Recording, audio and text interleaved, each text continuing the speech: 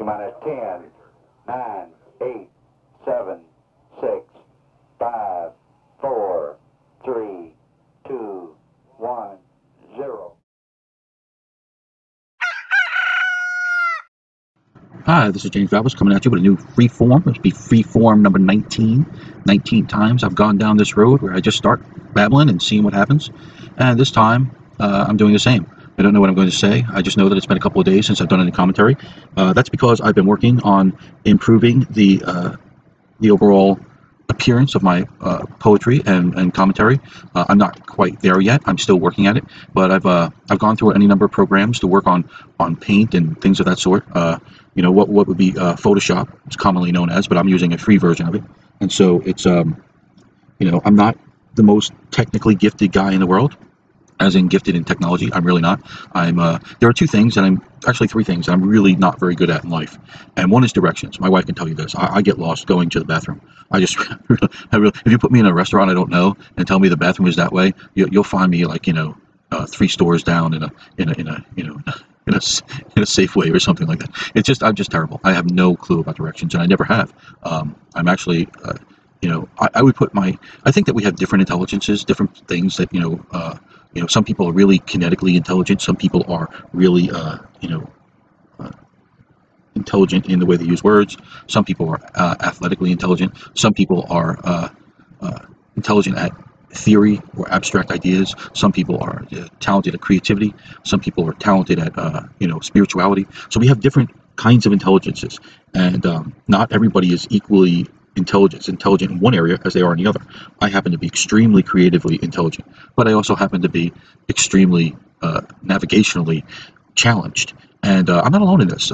G.K. Chesterton, for instance, used to call his wife from a payphone and say, where am I supposed to be exactly?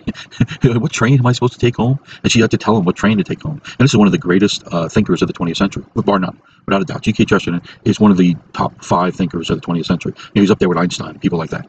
He's absolutely an incredible, almost overwhelming fount of wisdom and thought. It's incredible. He would just sit down and he would write reams and reams and reams and reams of brilliant stuff, and you know, book after book after book. Many of the books challenging. You know, I've talked about Chesterton a little bit on this channel with The Ball and the Cross that I'm reading now, and a couple other things. But he's a profound thinker. But he had trouble getting around his own hometown because he just wasn't intelligent in that direction. And so I have trouble with these technological things. I'm not a natural at it. It's not intuitive to me. My daughter rolls her eyes at me. She thinks, you know, it's like, you know, it's like my wife rolls her eyes at my direction challenges. A lot of people don't realize that when you're stupid, and in some ways I am stupid, you're not faking it to get out of something. It's actually very hard to do anything. So I've always had a great compassion for stupid people. As long as their stupidity is not mendacious, as long as it's not directed toward the evil, you know, I just think, you know, it'd be like being angry at a stupid person is like being angry at a person with, you know, missing both legs, not being able to run. You know, how can you be mad at somebody who can't run when they have no legs? And the same thing with a stupid person. How can you be mad at a stupid person who is, you know, just doesn't have the capacity to think very well? And you know, but you know, the difference between somebody with no legs and somebody with no brain, or at least no brain in a certain direction, is, you know, it's one thing when you get lost and now you're walking around Safeway and you can't find, you know, the bathroom or whatever. And it's another thing when you're trying to set up an economic system for your country that's never worked anywhere, and you're going to bring about all kinds of hardship for the world. So there's certain levels of stupidity that you can't stomach, you can't take. But this is what academics miss a lot of times. They miss the fact that although they're very intelligent in a certain direction and that they're able to parrot large amounts of material, they may not be all that intelligent in other ways. To be able to see cause and effect, for instance, as a certain kind of intelligence, they may not have that intelligence at all. You know, they're the kind of person who's, you know, puts their hand in the fire, go ouch, and then, you know, 10 minutes later put their hand in the fire and go ouch. And you say, why'd you do that again? You just did it. It's stupid. And then they say, well, I just forgot, or I didn't know, or I thought it would be different this time. This is what you get with socialism, right? It's just, I thought it would be different this time. I thought it would be different this time. They always end up killing people. They always end up, people starving, people bankrupt, people miserable, people running from their country, people, nobody with healthcare, nobody with any kind of toilet paper or basic necessities, and yet somehow they always think it's going to work in the next place. That kind of lack of intelligence on a large scale is extremely dangerous. But my lack of technological expertise usually results in a not a terrific looking poem, which is not the end of the world. So I've been trying to get better at that. I've been trying to get better at these kinds of things. I've been trying to get better as a speaker. I know that sometimes I say a lot. I say a lot. I skip over my words. I listen to these talks. I probably listen to these talks more than anybody else listens to them, and I listen to them to try to improve. I try not to say, wow, listen to the sound of my voice. I actually don't like the sound of my voice. Not many people do like the sounds of their own voices, but I definitely, I just did an and a pop, and that's the kind of thing that I would like to lose. I would like to become better at that kind of thing. Anyway, so that's what I was doing. I was in, even though I had a kind of a pissy moment there, a couple of things back, it had nothing to do with me not doing one of these talks. It's just I've just been busy. I've been trying to do this. I've been trying to, to learn to get better. Maybe that brings in a bigger audience if I'm better at it. Maybe it doesn't. I don't know that at this point. It does. Look, the people who like poetry do not agree with me on my politics. I understand that. I understand that they don't agree with me in my theology, and I understand that as well. And so you become persona non grata. I mean, I've lost friends in the poetry world that I had for years and years and years, and I've lost friends that were very close friends, people who really liked me. I'm thinking of someone like Laura Orem, I was very good friends with on Facebook, and it's a Facebook friendship, not a real life friendship, not face to face, but this. When you lose a friend like that, somebody who is posting on your wall every day, and somebody who you've supported their work and they've supported yours, and then all of a sudden, you take a stand against, the euthanasia of the old because you think it's going to be abused, and old people are going to be forced into their own deaths, which is the way I see it going. I don't see it as a dignity thing. I think it's the potential for tragedy there is immense. I just read a poem called Sophocles reading Oedipus at Colonus, and that poem is about the young Iophone, I say young, but he may have been in his 60s or 70s, who says of his father Sophocles that he's senile, that he can't handle his own affairs anymore, so therefore it should go to Iophone. And Sophocles is a true story, by the way. Sophocles goes to the court to prove his own mind, to prove his own sanity. And while he's there, to prove this, he pulls out his last play, which was Sophocles at Colonus, and he reads Sophocles at Colonus to them, and they love it. It's just, it's just your regular brilliant genius Sophocles, and everything he wrote was genius. At least everything that's come down to us, and you got to figure it's just a tragedy more that hasn't come down to us because he was absolutely stunningly brilliant. But he passed that. But do you think in the way the left envisions the world, with euthanasia, they would have browbeat Sophocles into, sucking down some poison or something to get rid of him because he's, and I just don't. I think the chances of abuse for that are terrible. So anyway, that is what made Laura say, you're an asshole. I'm not talking to you anymore, and of course that hurt. I'm not one of those people that says, well, good riddance of bad rubbish. I'm not one of those people. I think that people are, they have their points of view. I respect them. But I often think, sometimes they're wrong, sometimes they're right, sometimes in the middle. But, I'm not one of those people that decides, well, you don't agree with me, so, you can get lost. Or they decided to dump me, therefore they're not worth anything. I've never felt that way. I didn't feel that way about my first wife when she dumped me. I didn't feel that way about girlfriends when they dumped me. By the way, I've never dumped anybody in my life. Never, not once have I dumped anybody. I've always been an extremely loyal person. And so it's not an easy thing for me to accept that large numbers of people are turning away from me because of what I believe, but you have to accept it. And so I've been I've been trying to get better. I've been trying to, for my own personal satisfaction. It has nothing to do with, it has very little to do with bringing in an audience. I just want to create the best stuff I can create. I'm a perfectionist in a lot of ways.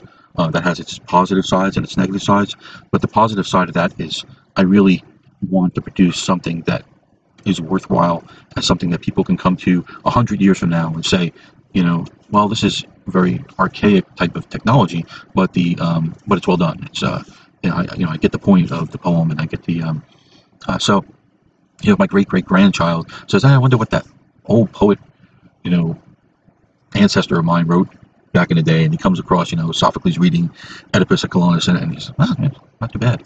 That would be good for me. That would work. So that's been going on. I've been busy. I've been, I've also been, trying to catch up with some of the stuff that I've not been able to do because it's been so hot. Like clean and that kind of stuff. I'm doing a little more cooking, a little more, basically other stuff and I've had, I bought a lot of stuff, so I've been working on that. I got a new camera. That's exciting. So I'll be able to, spend the next, few days on that. Actually, I got a new mattress. So we took the old mattress and we put it in my office because you have to deliver that to the recycling, and we haven't been able to do that yet. So I got this big mattress in my office, and we put the new mattress in the bedroom, and so I haven't been able really to try out my camera because I don't want to take pictures with the big mattress in my office. So I don't want to film it with that in the way. But I got the new camera. I got an awesome little boom box that's waterproof, so you can take it in the shower, you can take it to the pool, you can do that kind of thing. But I found if you just put it in your pocket, you can just walk around listening to stuff, which is important for me because if I'm cleaning the kitchen or I'm vacuuming the rugs, or maybe not vacuuming, I haven't done that recently, but if you're doing something, a little gardening, watering the flowers or whatever, you can just walk around with this thing in your pocket, and it's just I try to take in as much content from other people as possible. So I'm not just talking about YouTube stuff, but I'm talking about all kinds of reading, literature, old time radio, on and on. And so I'm constantly trying to have input into my thing. And so to the point where I say, sometimes you gotta step back from that and have a little quiet time, because it's very hard to get your own thoughts in line unless you do that. But certainly, this is a wonderful little device, and it's called a hydro something. I think I got it here. No, maybe not. Anyway, it's a Bluetooth hydro beat, and it's blue in color, and it's just a wonderful little boombox thing. And like I said, I can put it in the shower and take showers and listen to whatever content I want to listen to. And then on top of that, I got a dictaphone kind of thing, a voice recorder, but that thing doesn't work, and it's very annoying because I was really looking forward to it. It was you could put it on a lanyard and wear it around your neck, and I was planning on taking it on my walks because I get ideas on my walks all the time, and then I just forget them as I go through my walk. I'm usually listening to something at the time, so I was thinking I would wear this around a lanyard and talk into it and record my ideas and then keep walking. But apparently, this thing doesn't work, and so I'm going to have to return it, and then hopefully get another one that can do the same thing. And there's a few other things I got as well. But so I've been working on that equipment in addition to doing the the other stuff where so all this stuff is eating up time like crazy. I'm not even getting any writing done really. It's a little annoying. It's been a bad year for writing in general. I've not kept up with the writing as well as I should have.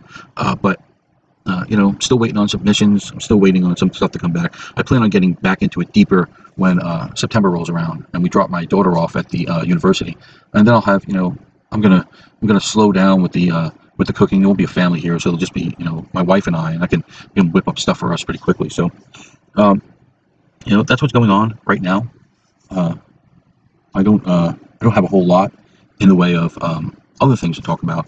I guess I could talk a little bit about all this stuff going on with Trump, and I don't know. Here's my idea. Okay, let's say like Manafort or something of that nature, Manafort or Cohen. Let's say you get Trump on some small thing. Let's say you get him on, he has some small financial peccadillo in his campaign financing, right? And let's say that you can nail him on that, okay? And let's say the Democrats win back the House in November, and let's say they impeach him, and let's say you convince enough Never-Trumpers in the Senate to go along with removing him from office. Do you think, for one moment, that's a good thing? Because let me tell you something. I'm clued into the right enough. I try to keep up. I try to keep informed. I told you I walk around with my boom box now, but I've been doing this for a long time, where I try to keep up with both sides, and I try to understand both sides, and I try to understand things from both angles. And I include that in Christian, non-Christian, liberal, conservative, Republican, Democrat. Everything that I want to think about, I try to consider on both sides. And I'm clued into the right. And let me tell you something. If you remove Donald Trump, disaster for this country. If you remove him, it's going to look exactly like what it is, which is a legal coup of the President of the United States. And you don't have many people who are, you don't have a majority of the country who is dynamically and excitedly pro-Trump. It's about 30%, maybe 35% tops. But that 35% loves that guy. They love him. They think he's awesome. And if you, let me tell you something, 35% of the country is a crap load of people, okay? We live in a nation of 320 or 330 million people. 30% of that would be what, 100 million? Somewhere around that. 100 million, you know, so you're talking about, yeah, 60-something million voted for him, but there's like 100 million that are, you know, approve of him. You remove him, and you are going to have a whole heck of a lot of screaming, banshee Trump supporters who are absolutely livid at their country. I mean, you think that the resistance is mad because Donald Trump won the election? Imagine how mad these people are going to be if you overturn a legal election and remove their guy for basically nothing. For basically nothing. You can say, oh, it's something. No, it's nothing. It's nothing. Let me put it this way. Hillary Clinton, the stuff that Hillary Clinton did is far, far, far worse than anything Donald Trump did. The stuff that Barack Obama did is far worse than anything Donald Trump did, that he would be removed for. The stuff that Bill Clinton did, far worse. The stuff that George Bush did, far worse. The stuff that you can almost go down the line. You have to go to Reagan. And now even Reagan, you could say that the Iran-Contra affair is probably far worse than anything Trump has done. So there was literally, you have to go back. I don't know who you can go back to before you end up, maybe Jimmy Carter doesn't have the scandal that that this would be, maybe, but he was absolutely incompetent as president. You're not talking about a guy who's incompetent as president. You're not. You're talking about a guy who's absolutely been brilliant as president. I'm just sorry. I mean, that's the way I see it. He's been brilliant as president. The economy is great. We are not having any new wars. There's a real chance for peace in places where there were never chances of peace before. He's bringing back jobs that Obama told us were gone forever. If you remove this guy from office over a peccadillo, over a small infraction in the election laws, you will never, ever, ever recover from that. There will be at least 30 million Americans who are permanently disillusioned with the system, and they will all be Republicans, and they will all move further right, extremist right. You think you have a problem with white nationalists now? You have no idea. Go ahead and remove Donald Trump. I have said all along that Donald Trump is a moderate reformer. That's what he is. He's a moderate reformer. He's not a radical reformer. He's a moderate one. He has said, look, we're on the wrong path here. We have to take moderate steps to get back on the right path. And he's done this sometimes with hyperbolic rhetoric and stuff like that. But he's not an extremist in any sense or shape, sense or form. In fact, if you remove him, you're probably going to put in a guy who's more of an extremist in Pence. Let me tell you something. If Pence was president right now, I don't know who would be on the Supreme Court, but be nominated for the Supreme Court, but it probably would not be Kavanaugh.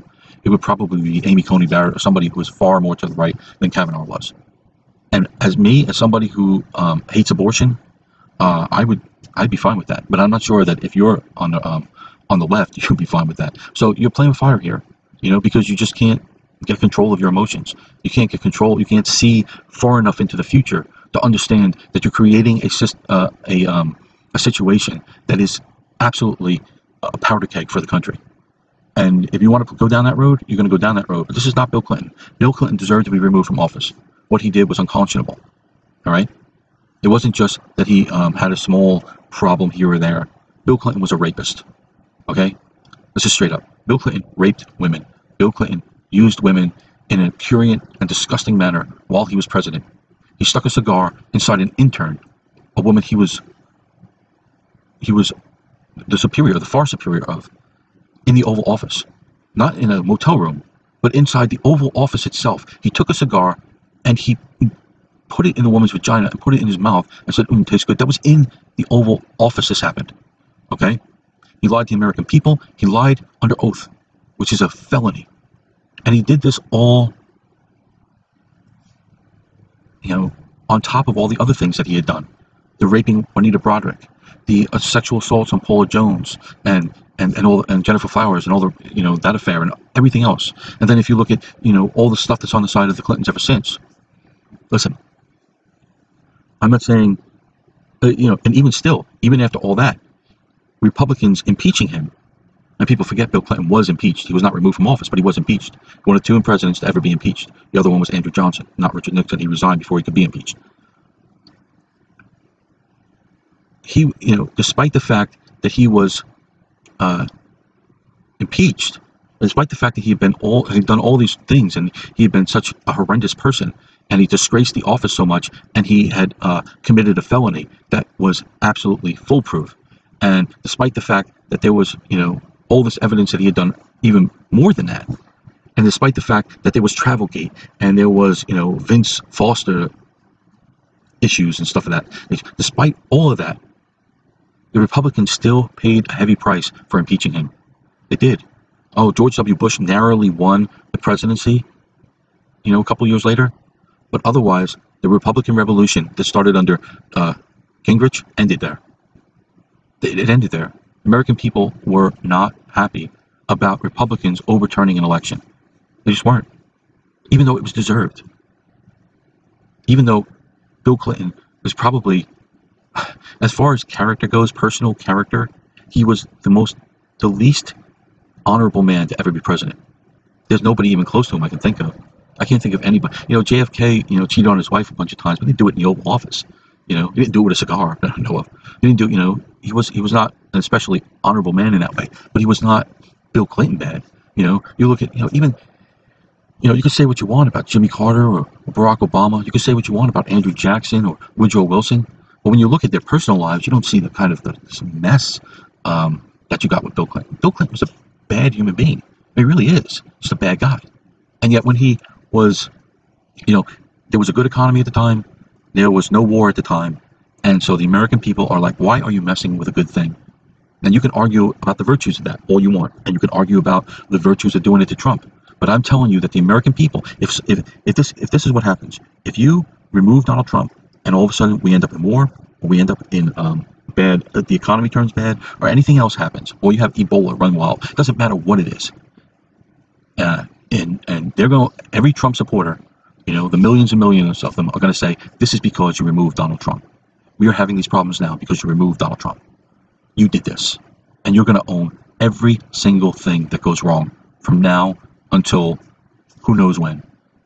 And you should think about that. You should think about whether that's something that you want to have on your movement, because the left is struggling as it is. It really is. The rot of the left is real, and it's losing. It's starting to lose because it's a false religion that has come to its natural end of its life cycle. It can no religion that there are two kinds of religions that can survive: the tyrannical kind and the true kind. And the tyrannical kind, like Islam, keeps its hold on people by being tyrannical. And the left is trying that now. But let me tell you something. We're not a people that will stand for tyranny very long. And so you're going to lose. You're going to lose. You can impeach Trump. You will still lose. You will lose probably worse. I've heard it said before that Donald Trump is an imperfect messenger for a message that has arrived.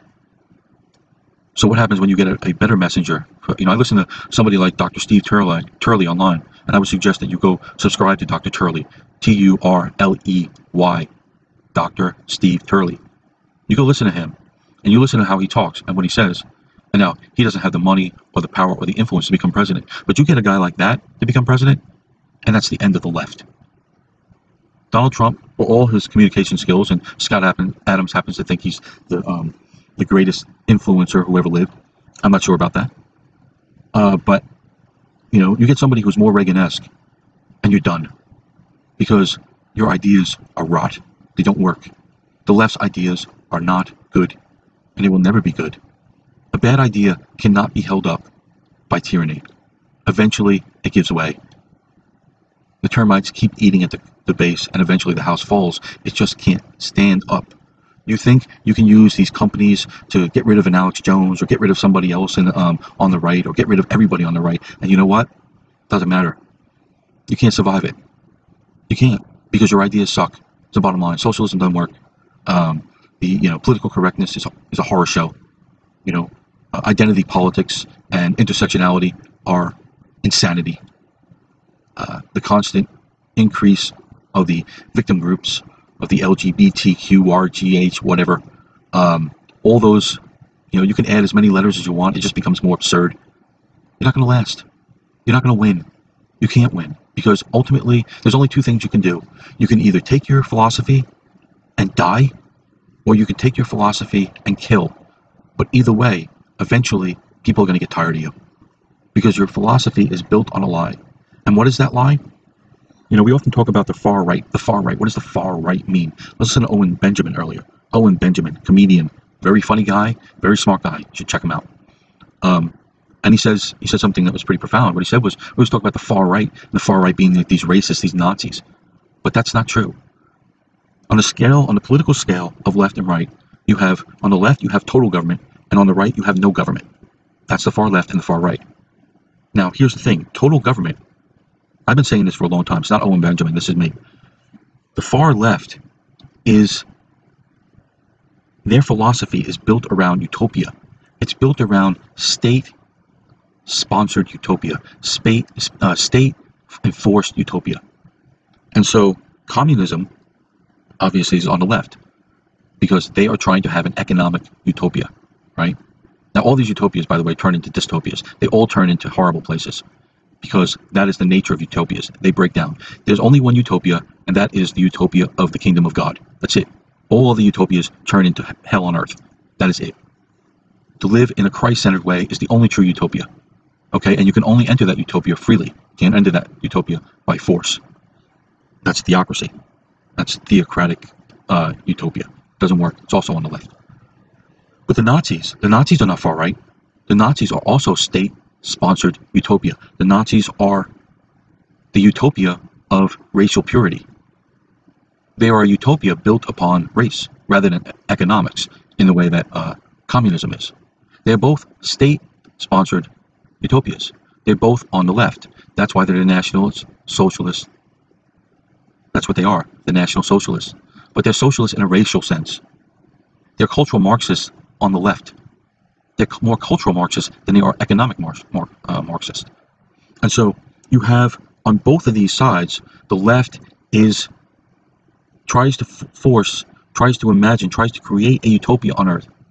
And they do this at the expense of freedom. They do it at the expense of causing a tyranny. Because generally speaking, if you allow people to be free, they will not always choose to do the thing you need done for utopia. So therefore you must force them. You must force them through taxes, you must force them through violence, you must force them through coercion, you must force them through intimidation, but you always must force them. The right, on the other hand, when we talk about the right, we talk about the conservative. What are they conserving? They're conserving limited government. Isn't that the whole argument for the right? Limit government. Lower taxes. What does lower taxes do? It doesn't just help with small business. That's not just the reason. It's starving the beast. It's starving the government from their ability to control the people. It's starving them of their power, because they have less money. They have less of your money, therefore, and they have less of the control over you because they have less of your money. Now, that means that you're freer to do things. You're also freer to be a jerk. You're also there are also less goodies in it for other people, but that's basically it. So you have anarcho-capitalism on one side, and you have socialism on the other. And the difference between these two, the no government and the total government, is the difference between the left and the right, or the right and the left. So the problem that we have with the left is they've created a lie. They've created the lie that on the right, on the extreme right, are racist. But that's not true. The left has always been the racist. They are the racist. Their entire philosophy is built around racism. And even when it's not built on racism, it's built on hatred of another. They are always subjugating the group. Look at Marx in general. Marx says we have to get rid of the evil capitalists. We have to get rid of the rich, these bloodsuckers. That kind of language, that kind of us against them, is endemic of all left-wing philosophy. It is. It just is. You cannot be a leftist in good standing and not hate somebody. This is when I realized this, I stopped being a leftist. Because I'm not a hateful individual. I just don't hate people. I can't hate the rich. Oh, you gotta hate the rich. The rich are using us. The 1%, the this and that. I just can't do it. I'm sorry. Let me put it this way. I do not have the stomach. You want to have a revolution? You say, you want a revolution. You say that? Here's what a revolution is. You have to go into the rich man's home. You have to slit his wife's throat. You have to put a bullet in his head. And then you have to go find his children because they're going to come back for revenge. And you have to kill them. If you don't have the stomach to do that, don't talk to me about your revolution. You say, oh, eat the rich. You walk around with a sign, eat the rich. Really? Okay. You see, I don't have the stomach for that. I don't want to eat the rich. Really? I'd rather be poor than eat the rich. I'd rather be hungry than eat the rich. You know, and here's the thing. I'm not hungry. You know, even when I was homeless, I wasn't hungry. Oh, I'd have moments when I was hungry, I guess.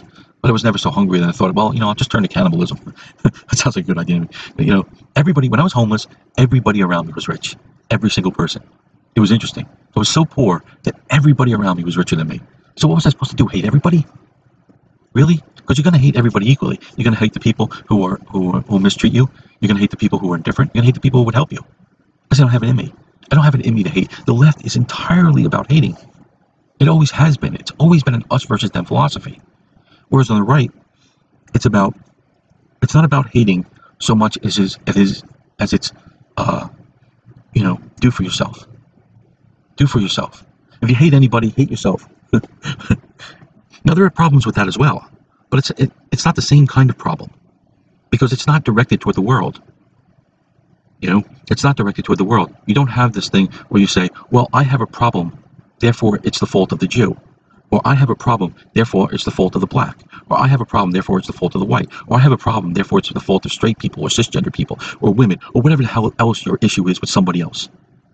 You don't do that. You say, if I have a problem, I have a problem. I'm the problem. See, sometimes when I look and I say, well, I don't have much in an audience, and I look out and I say, well, it could be because of this, that, and next thing. And then I ultimately come back to the same position. What are you doing wrong? Well, maybe your videos are not attractive enough. Maybe they need to look better. So I'll try that, see if it works. And ultimately, I'll keep doing that until I find out whether it really is somebody else's fault. But my first inclination is, I'm not doing the job. I'm not getting it done. That's a certain kind of mindset that you don't find on the left. They always blame outward, never inward. Whereas on the right, the blame goes inward first, and then only then outward. It's a different way of looking at the world. And it's also, on the left, they try to create utopias and there's a reason they try to create utopias on Earth. It's because they've given up on God. They've given up on the utopia of the afterlife.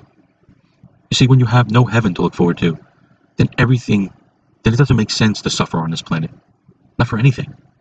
It doesn't make sense to fight in a war, you know, for your freedom, because there is no afterlife. It doesn't make sense to suffer for children. You know, that's why people on the left don't have children, or they abort them all the time, because why would you suffer for a child? Why would you do that?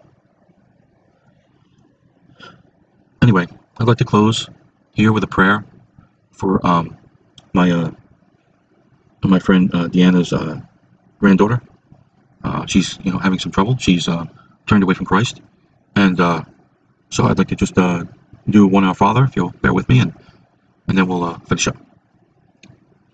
Our Father, who art in heaven, hallowed be thy name. Thy kingdom come, thy will be done, on earth as it is in heaven. Give us this day our daily bread, and forgive us our trespasses, as we forgive those who trespass against us. And lead us not into temptation, but deliver us from evil. Amen. Dear Father, look after Deanna and her family, especially Mary Lynn. Please bring her back to Christ. We live in confusing times. Please try to take the veil from our eyes a little bit, and let her see the mistake that she's made, and come back to the true path. Amen. Okay. Well, this has been a longer one I've been doing lately, and please like, comment, subscribe, share this, and thank you so much for listening. And as always, God bless you.